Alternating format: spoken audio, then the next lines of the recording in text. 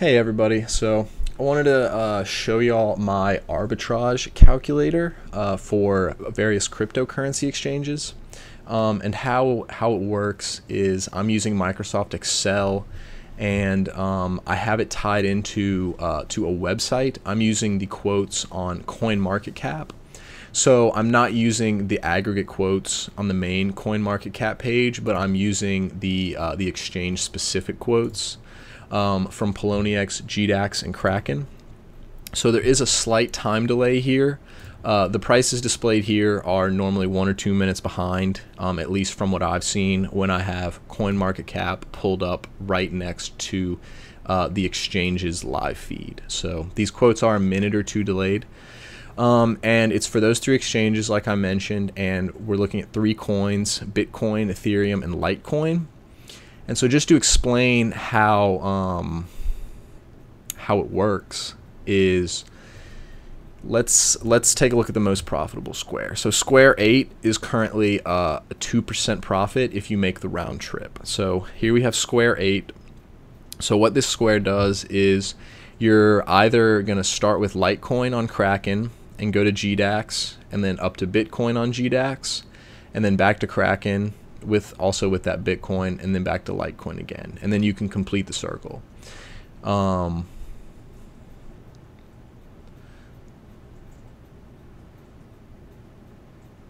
yeah, so there it was updating. As you can see, these numbers change. Sometimes they fly up really quick for a second, and then they normally settle back out. So now square 8 is not the most profitable. Now square 7 is. But let's just keep looking at square 8 because there's still a lot of margin there, and that's the one that we were talking about. So you're either going to go in this square or you're going to go the opposite way. And for here, you can tell just by looking at it that the most profitable way is to start with cash on Kraken, buy Litecoin for 48.65, move it to GDAX, and sell it for about 50 cents more or 40 cents more. And that's close to a 2% trade there. And then you take then you take that and buy Bitcoin, and then ship that Bitcoin from GDAX to Kraken, and then sell the Bitcoin and buy Litecoin again. And you can continue to make this round trip until it becomes not profitable anymore for you, or if you want to stop doing that square and move to another square, because as we just witnessed, sometimes the most profitable square changes, and sometimes they change very frequently. So that's basically how it works. I've done quite a few manual trades this way. One of the big issues is just, as we all know, the volatility of cryptocurrencies is really high. So a lot of the times you'll have big time price movements during the 30 to 40 minute period that you have Bitcoin settling or Litecoin settling. And this is not ideal, but everything held equal, you would hopefully get volatility equal in both ways. So maybe one transfer, it helps your trade, and then the transfer from the other exchange back, it would hurt your trade. So normally the volatility cancels out, since we are just talking about 30 minutes to an hour here to execute one of these full arbitrage rectangles or squares or whatever you want to call them. So I thought I would take it one step further and do some data gathering with it. So what I've done is every minute this would move over what the current arbitrage opportunities were. So after 1 minute, it would paste them there, another minute, paste them there. And I did this for 3 hours, so there was 180 data points just to see if each square stayed profitable on its own. Obviously, you're not going to continue doing one square over and over again. Most of the time, you'll hop around to whatever is the most profitable at that time. But just to show you what it averaged out to be after the 3 hours of data gathering, this column right here is the averages. So as you can see, square 2 and square 4, 5, and 6 are all close to 1.5%, which is really pretty amazing.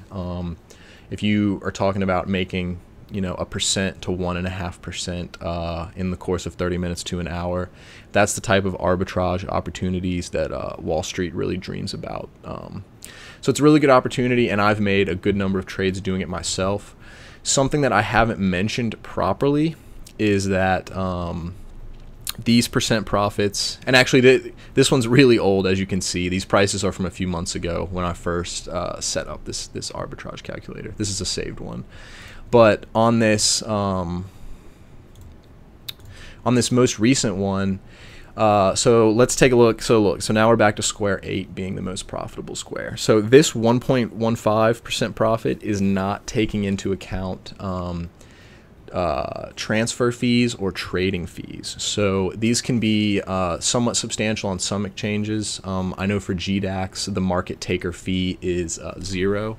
But if you're really just going between these 3 exchanges, it's normally 0.1 or 0.2 to trade. And then it's normally 0.1 to actually move the money if you're moving like $1,500 to $2,500.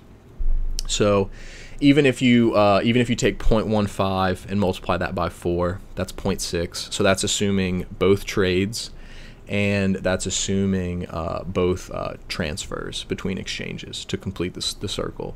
So you can take, so even here where it's not that high, 1.15 minus 0.6, you're still making a 0.6% return over the course of 30 minutes now.